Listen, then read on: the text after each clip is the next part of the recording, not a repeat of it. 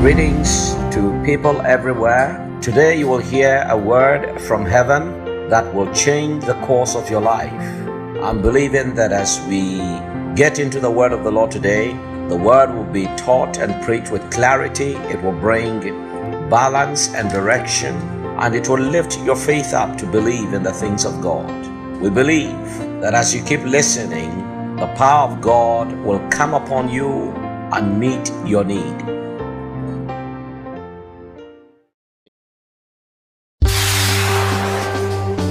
Now, fasting is not a religious activity. Fasting is a spiritual activity. So your fast is unto God. Welcome to the Hour of Solution. Prayer and fasting, the Master says, brings you the dividends of faithfulness. Fasting has a way of making you believe some crazy stuff, but God can do it. But when your mind is clogged, one of the worst things in life is to walk with somebody who has no understanding.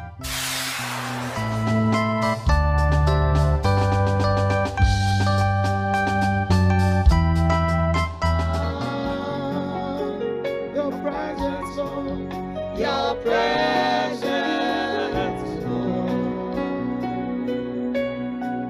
Holy Spirit, you are welcome. Let's sing that again. Holy Spirit, you are welcome here. Come flood this place and fill the atmosphere. Your glory, God, is what our hearts long for. To be overcome by your presence, Lord. Hallelujah. Amen. Father, thank you for the teaching of the Word of God. We ask in the name of the Lord Jesus that we will be taught to grow and to be nurtured in you. Spirit of God, help us to understand the things that are freely given to us by the Holy Ghost. We promise you the glory and the praise in Jesus' name. Amen and amen. All right, we turn to the 58th chapter of the book of Isaiah. Isaiah chapter number 58. And we are dealing with the subject, understanding fasting. Understanding fasting. As you turn to Isaiah 58, I want you to understand what fasting isn't. I want you to understand what fasting isn't. Fasting is not dieting, even though it may lead to losing some weight. But fasting, the purpose of fasting is not dieting. If you want to go on a diet, just go on a diet. Fasting does not replace dieting. But yeah, you may benefit from losing a few pounds when you're on a prolonged fast. But the purpose of a fast is solely not for dieting. There are people that use the moment of fasting as a time that they concentrate mostly on their diet. They concentrate on weight loss. If that's all you are seeking God for, then that's all you are getting. The purpose of fasting, secondly, is not to twist the hand of God. I've heard many well-meaning believers say that, well, when I fast, I will be able to twist God's arm. You can't even twist somebody's arm, much more to talk about the Almighty. In fasting, we come into compliance with God's already executed word, and we line ourselves with that word of God. Fasting does not twist God's arm. In other words, fasting is not intended to get God to do what, in other words, in His sovereignty, He will never do. But in fasting, we become sensitive to the Holy Ghost. and those things that are already being made available to us in the Word of God and by the Spirit of God, those things, because our spirit man is now active, we become more sensitive to what is already available to us. Now, we may use terms like new revelation, rhema, and so forth and so forth. But the underlying truth remains that we do not change God's word through fasting. Forever, O Lord, thy word is settled. Praise the Lord. We do not change God's mind so as to say that the Lord had a certain predisposition to something. Yeah, in Scripture, in Malachi, it says, I'm the Lord, I change it not, right? But there are many times that people will come before God, like Moses and like Aaron, and through prayer and intercession, God would turn away from his anger. It does not mean that he will never have turned from his anger. It does mean that somebody was willing enough to enter into the sacredness of God to see that if we will repent and turn away from this wicked thing, the Lord would avert his anger. And so when God turns away his anger, we do not say that we are the ones who change his anger. But we do say that we got a good grain of Holy Ghost sense, not common sense, because it's not natural. We got a good grain of spiritual information to note and understand that if we will come in compliance with God and fall in his pattern, that which he would have done in Nineveh, that which he would have done in land Safar like Sodom, would have destroyed Lot and the rest of his family, God will turn around because of intercession and because of prayer. It has always been his nature. If my people who are called by my name shall humble themselves and pray. If my people who are called by my, if they will, in 2 Chronicles, I believe it's 7 and 14. 2 Chronicles 7:14. Yes, my people who are called by my name will humble themselves and pray and what? And seek my face. That's fasting. And seek my face. That's fasting. And turn from their wicked ways. Then I will hear from heaven. He promises already to hear from heaven. So when we meet the requirement, he turns. Amen. Stay up on things. When we meet the requirement, he turns. It's not us turning him. It is by reason of the fact that we now came into compliance with what God is expecting of us. Thus, he began to do what he would have already done anyway. Praise God. For example, somebody will ask the question, and if somebody on death row turns to the Lord and repent and ask Jesus to come into their heart, will the Lord save them? Undoubtedly. That if John 1:12 is true, that undoubtedly he will go into their heart and save them. But maybe they may not have enough works to prove. And so on the day of coronation, which is a separate thing, where we are bequeathed with ranks and files and positions and honor and adjurations and lifting and commendations by God, they would have nothing to cast down. See, because they wouldn't have borne much fruit and wouldn't have lived for God, wouldn't have had anything exemplary for some other person to follow to say that they will share in the stars of their crown. Are you understanding of me? So that person isn't the same as you who've been given an opportunity to walk freely and to exemplify Christ and to live for him and to love the unlovable and to break the systems that exist. Praise God. Now, the third thing is that fasting is not a religious duty. If it is a religious duty, then you are quite forsaken in your thinking. It is not a religious duty. That's what the Lord said. When you fast, you have to hide it, basically. That's why he said you have to wash your face and anoint your head. Fasting is not a religious duty. So as to the only reason why it is broadcasted or made clear that we are is so because we are doing it as a community of believers. And as a community of believers, of course, we have to announce it.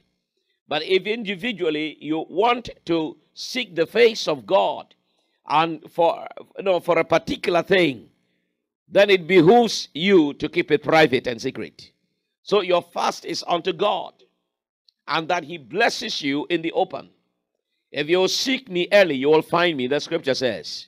The scripture says, if you draw nigh unto me, I will draw nigh unto you. So it is a promise of God to hear his children. Praise God. Now, fasting is not a religious activity. Fasting is a spiritual activity. Religion, regalia, are systems of beliefs, systems of man-made ideas in reaching God. God has already come to us in the person of Jesus Christ. God has already come to us in the great person of the Holy Spirit. Amen. By religion, we are trying to get to God. But by spirituality, true spirituality, which is in Christ Jesus, God already came to man. And we respond. We respond. The Bible says, while we're yet sinners, Christ died for us. While I didn't have better sense to receive him, Christ died for me. He accepted me. Hallelujah. And robed in me in his righteousness. Washed me by the blood of the Lamb. Put his precious Holy Spirit inside me.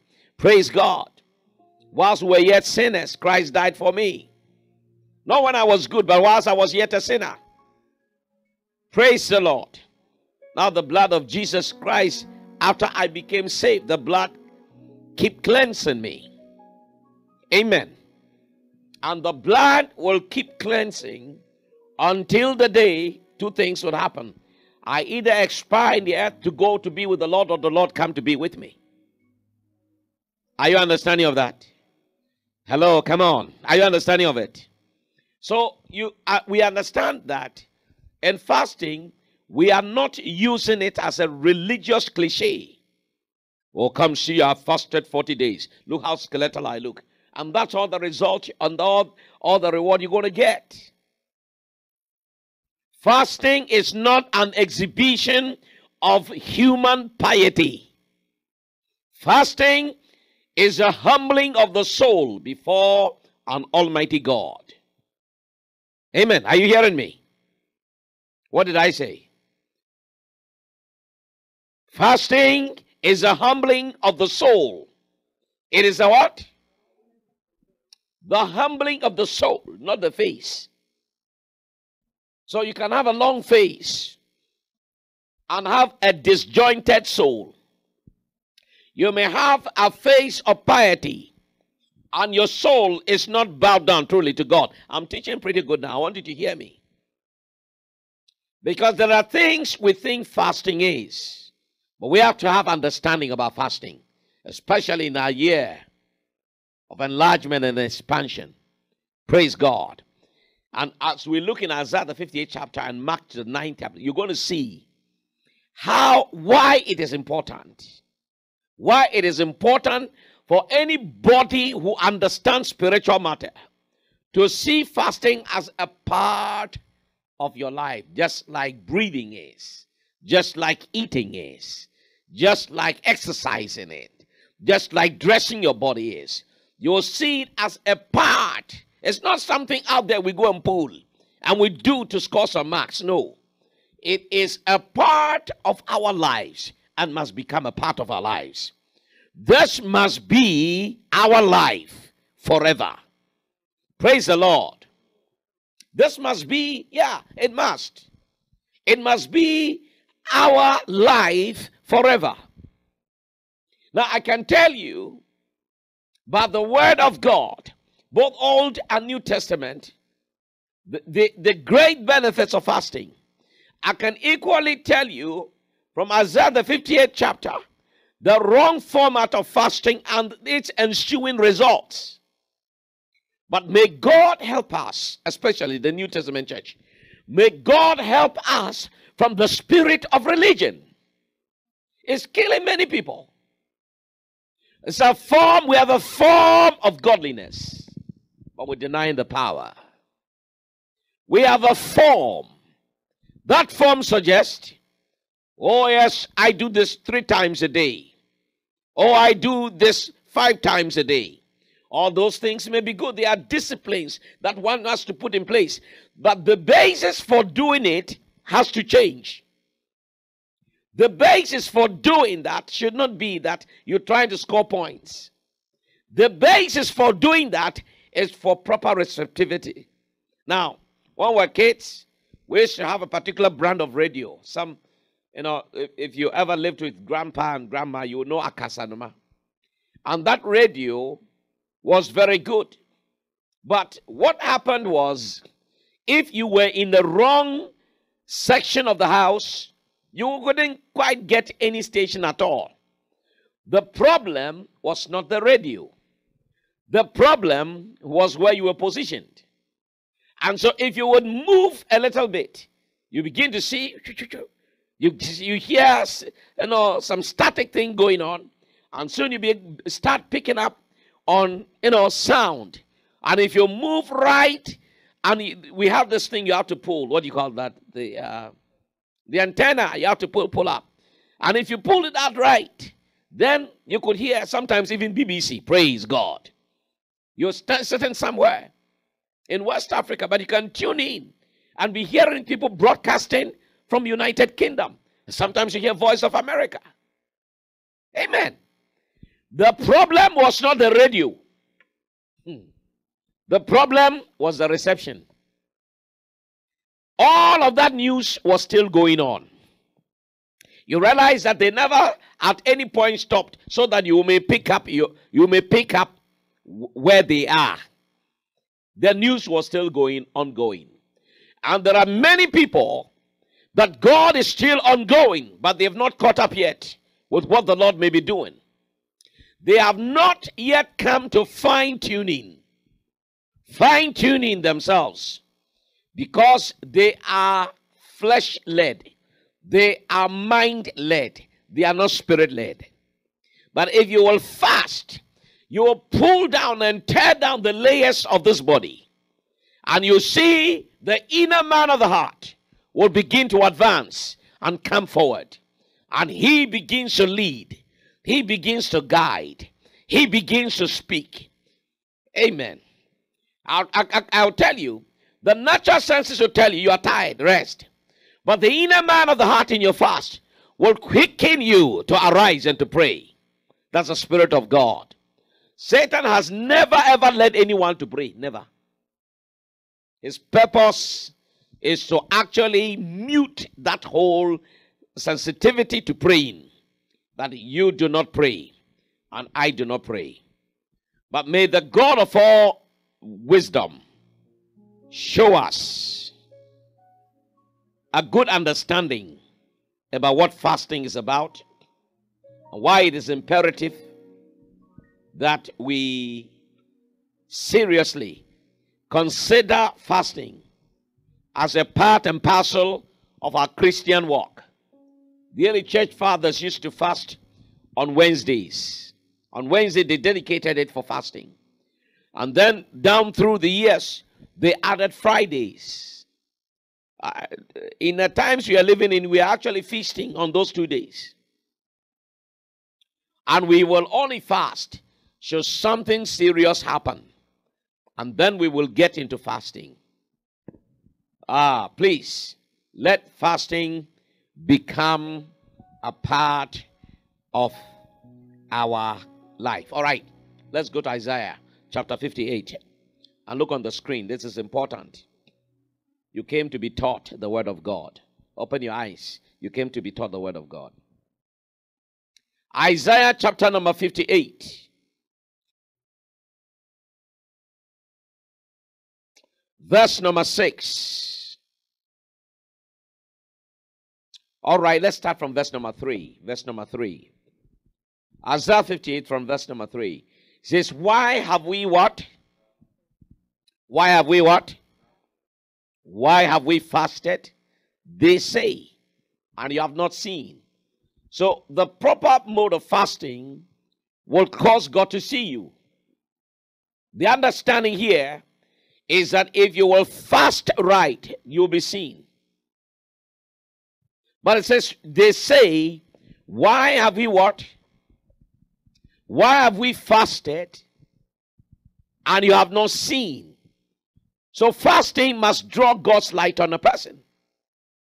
Amen.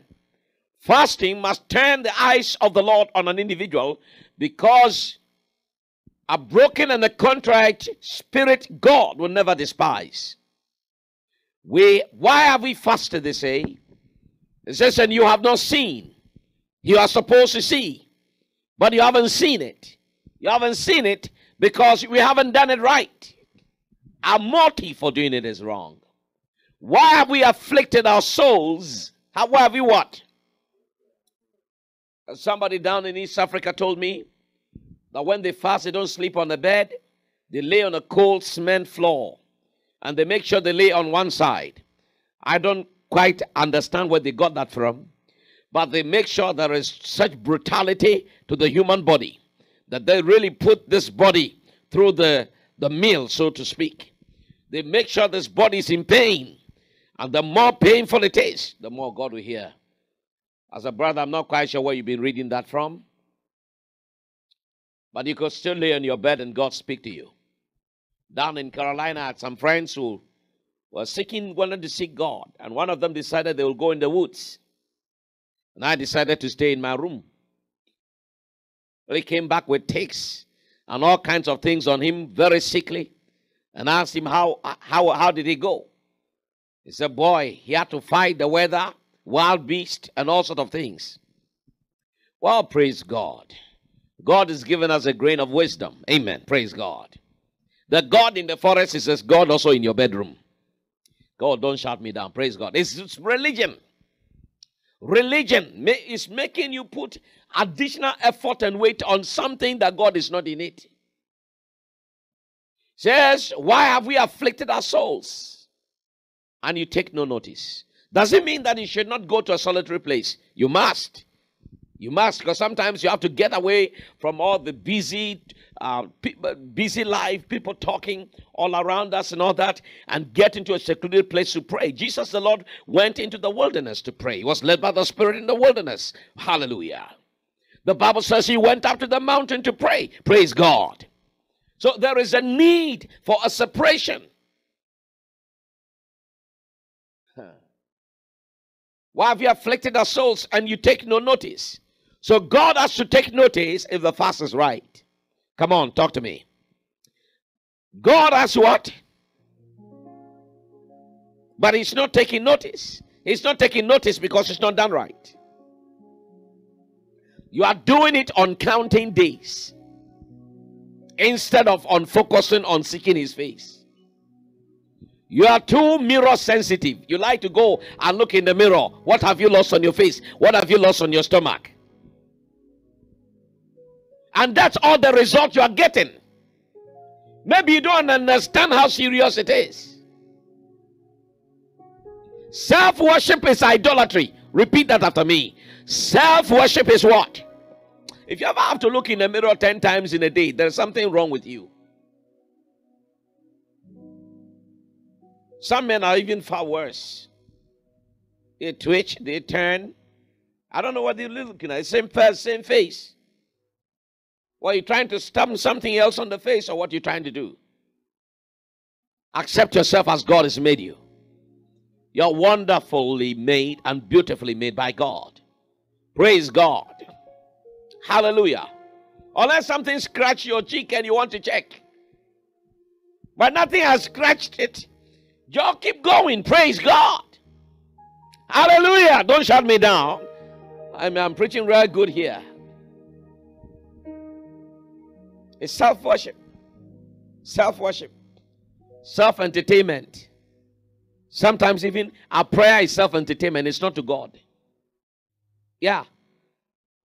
Sometimes it's self-entertainment. Sometimes we're even borrowing somebody's tongues to make up for ours. And you want what? A breakthrough. You're not serious. You want what? Breakthrough. Break forth.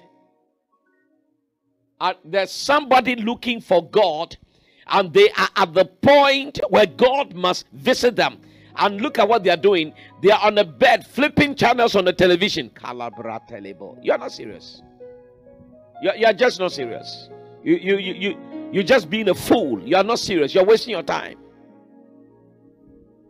You're wasting your time.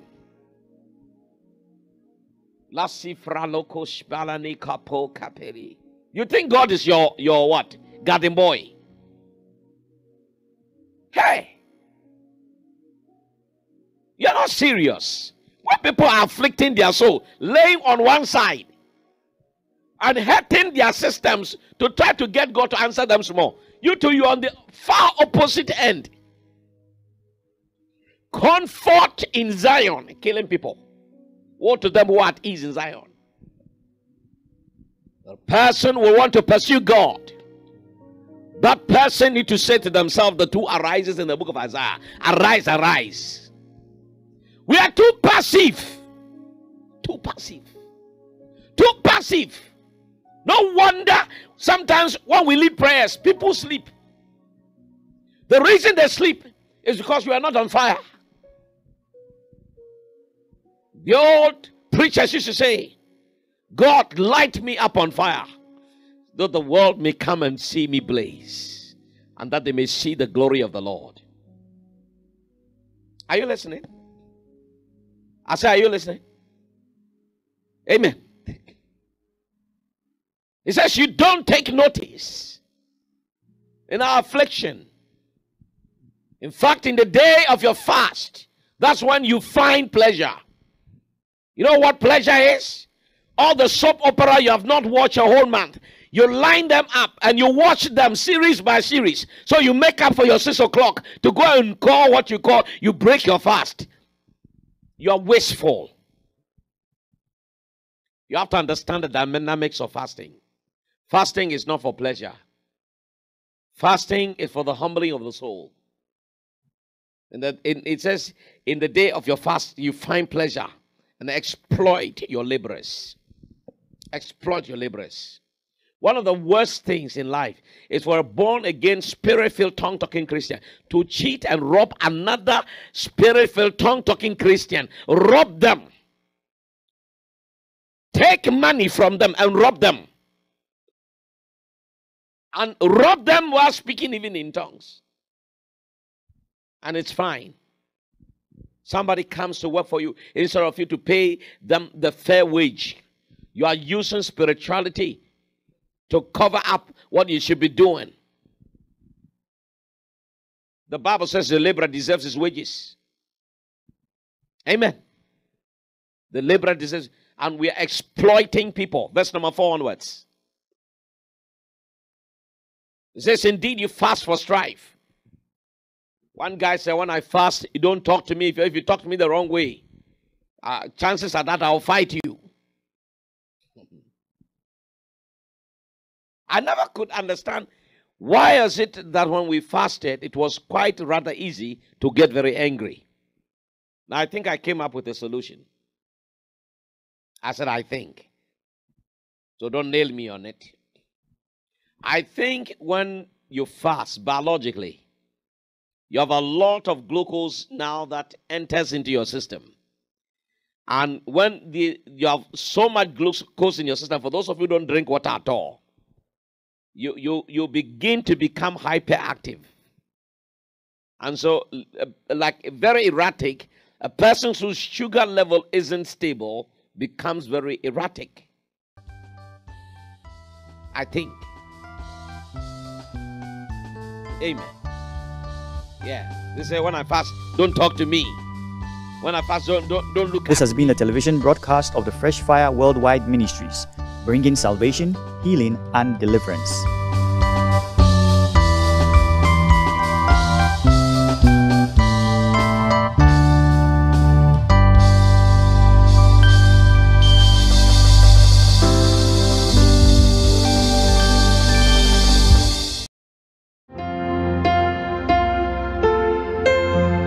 We are happy you listened to the broadcast, and we want to give you an opportunity, if you have not made Jesus Christ your Savior and Lord as at yet. We believe that by receiving the person of Jesus into your life, your life will be made anew. The Bible tells us in John's Gospel that if we believe on Him, He will give us the right or the power to become children of God. Your life will take a different turn, a better turn. Now simply pray after me. Lord Jesus, I know I'm a sinner and need your forgiveness. Forgive me of all my sins and wash me in your precious blood.